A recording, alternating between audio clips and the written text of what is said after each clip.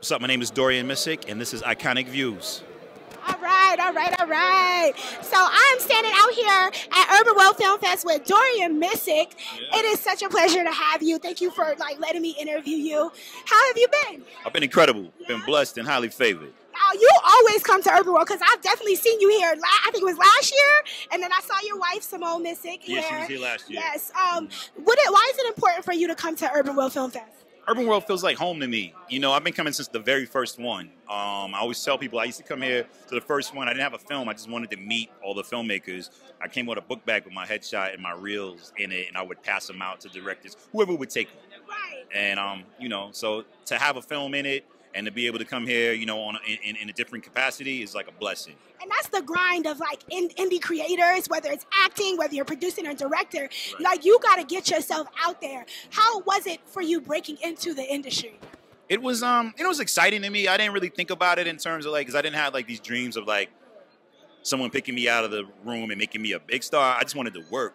So it was exciting, you know, meeting these directors and doing these films, seeing the films that were being made, and a lot of times I couldn't see them anywhere else except at Urban World. And so to meet those creators, I wanted to be a part of that. I wanted to be a part of that community. So it was always great. I think that's dope because, like you said, Urban World, ABFF, all of those film festivals that support us in our show. Black Star. Oh, yes. I've been to Black Star last year, and it was amazing.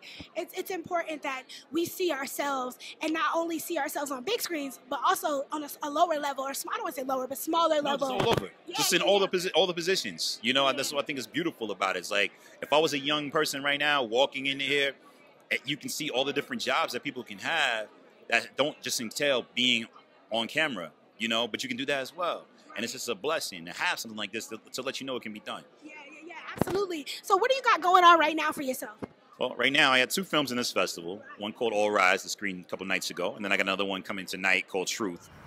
Mark posted this. It was wrong for me to get caught up, but I just needed comfort. You are not the first person who thought that the pastor had the best interest at heart. I have been going to this church since I was 5. God, I wish I was... Hey, no. And I have a film in the theaters right now, Brian Banks. And then I got a TV show coming out February 9th called For Life. And it's the new one on ABC that 50 Cent is producing. Oh, you a busy man, so you out here. I think that's beautiful. Keep up with the missus.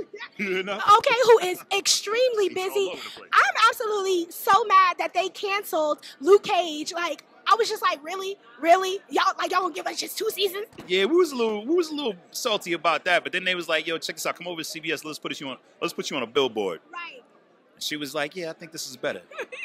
Absolutely. Do you have any dream roles that you would love to do? Yeah, there's quite a few. I mean, one that's always been kind of on my list is Richard Pryor. I'm a huge Richard Pryor fan, and I think he has a beautiful, tragic story that you know, I'd like to have an opportunity to tell one day.